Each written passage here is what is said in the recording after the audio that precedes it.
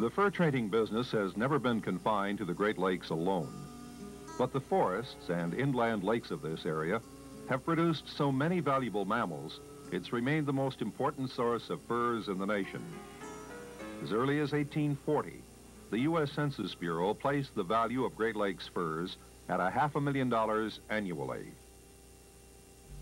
At the eastern end of the Upper Lakes, Mackinac Island, now a part of Michigan, served for decades as the center of trade operations that extended southward on Lake Michigan, westward to the end of Lake Superior, down the Mississippi to include much of Minnesota and Wisconsin. For 200 years, fur trading was the only commerce in Wisconsin. During French rule, Green Bay was the major trading center. The first important contact with the Indians along Lakes Michigan and Superior were not by the fur traders, but by missionaries.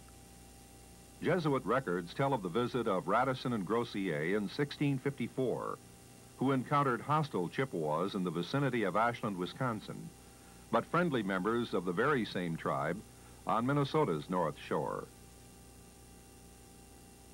The first building put up by the white men on Lake Superior was the hut erected by these two missionaries. It may have looked something like this, though probably less well made. It was put up on Chequamegon Bay near Ashland. As the French pressed westward, partly in the hope of finding a route to the Pacific Ocean, the community of Grand Portage, now in extreme northeastern Minnesota, was established. It began with a crude post built by Greysolon Sieur de Luth in the year 1679. The Northwest Company was formed here, and a huge stockade with a great hall and numerous wooden buildings constructed in the 18th century. For well over a century, it was the single most important center of commerce and fur trading. The Great Hall burned after being rebuilt and turned into a National Historic Site in 1951, but has since been restored and is again open to the public. And every effort has been made to keep the building features as close as possible to the original one. By the start of the 18th century, the Indians who had inhabited the lands around the Great Lakes for so many centuries began to experience the problems that would grow in seriousness as they dealt with the white men. At first, the traders wanted only their furs that came from their lands, and later, the white men wanted the lands itself that supported the Indians and the wildlife. The beaver quickly became the mainstay of the fur industry. Caught and stretched round into what are still known as blankets. For the Indians, the beaver blankets served as money. With 25 skins, they could buy one gun. For each additional hide, they would get a pound of shot. But they would have to pay a dozen beaver skins for one European cloth blanket. The tomahawk and other tools or weapons of war had always been fashioned of stone or in rare cases of raw copper. Often the workmanship was a work of art, with beauty not seen in the European goods. But the metal axe of Europe was far more durable, and though lacking in beauty and fine artistry, it was more practical, and the Indians paid 4 skins for each one bought. Cases of axe heads were brought from England and hauled from lake to portage to lake, from Lachine near Quebec to Kingston to Niagara, overland to Lake Erie, and then in larger vessels to Mackinac. Goods assigned to Lake Superior were transferred at Sault Ste. Marie. Items shipped to traders on the Mississippi and its tributaries went via the Fox and Wisconsin rivers. This was the territory of the Mackinac Company, started by the British merchants on Mackinac Island. While on the one hand, the traders were selling guns, powder, and lead for bullets to the Indians, they were at the same time building stockades and forts to stave off attacks from the very people to whom they were selling the weapons. Though the exact design is unknown, this is what the early French fort on Lake Pepin, a wide part of the upper Mississippi, is thought to have looked like. Built in 1726, it was called Fort Beauharnois. The French later burned it after repeated Indian attacks and then fled, but it was later rebuilt. It's presumed the fort also had a church, and this would have been the first in Minnesota. Like so many of the close to 200 posts and forts built in Minnesota alone, the records have been lost. The posts usually had guard stations at opposite ends of the stockade. The occupants as much concerned about the danger of fire as they were Indian attacks. Post operators, clerks, and other employees and visiting traders stayed within the stockade.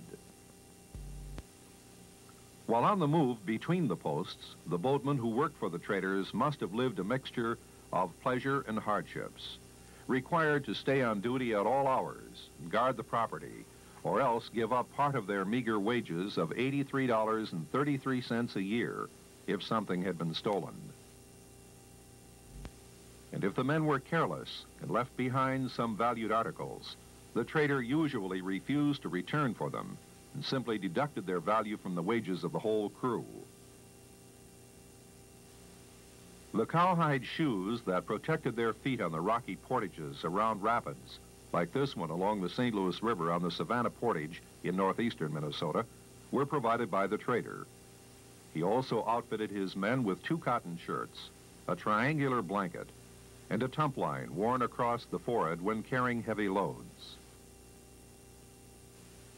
Only on the best traveled routes near settlements or posts did they find ditches and swamps with log walkways.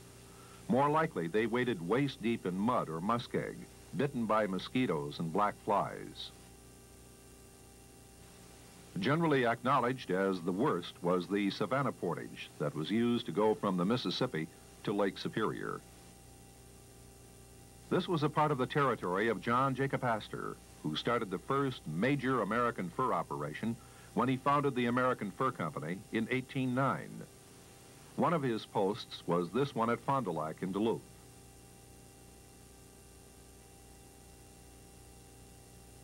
One of the men who struggled over this portage said in his diary that the going was so difficult, the trousers of the men were ripped to shreds, and their legs red and bleeding from the sharp sticks in the muskeg, and tempers were very short. Those involved in the inland trade used mostly the north canoe for long distances and heavy loads, and the small Indian canoe for short trips. The Montreal canoe was confined to the Great Lakes. Sail-driven boats came later. Some of the portages used remain to this day, the ground kept bare by modern-day hikers who never knew the agony of bearing up under the weight of 2 90-pound packs, as the men hauled everything from bells to beads, garters and guns, jewelry and Jews' harps, whiskey and wine, and anything else that the Native Americans could possibly want for their furs. The portages were measured in poses or stops, places where the men rested after toting their loads about 1/3 of a mile between stops. One portage in Wisconsin, at Lac du Flambeau, was an incredible 45 miles with 122 poses. By contrast, some other portages were so short there were no rest stops. When possible, wild game was shot for food. Anything a welcome change from the day-after-day diet of hulled corn made into a soup. Rarely was the whole bear, deer, moose, or buffalo eaten. Fresh meat was not carried along, though bear grease was kept to be mixed with the corn to make pemmican. There was a great deal of waste. Alexander Henry the Younger, one of the founders of the Northwest Company, tells of killing 2 buffalo for 4 men. They ate only the tongues and a fatty part of the belly, then continued on their journey, and 2 days later, they were completely without food and weak from hunger. Raccoon pelts were the most sought-after fur in the first half of the 19th century. Experts claimed the best quality came from the Great Lakes, even though the animal was found in many other parts of the U.S. 4 million raccoon pelts were shipped overseas in the 1840s, most of them to Great Britain. 300,000 mink were also sold at $4 apiece. And even skunk pelts were high on the list of the most desired furs. In the late 1880s, 300,000 were caught and skinned and sent to England for the price of $1 each.